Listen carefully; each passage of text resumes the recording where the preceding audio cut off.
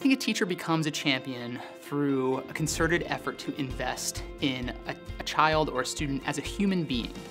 My champion was Mr. Reagan.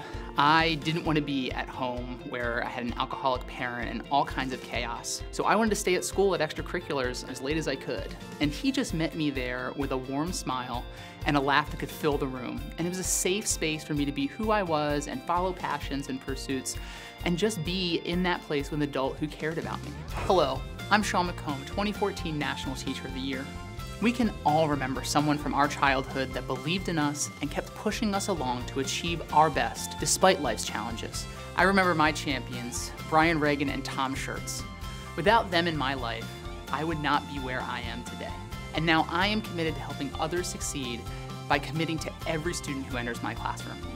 Join me and celebrate American Graduate Champion at americangraduate.org.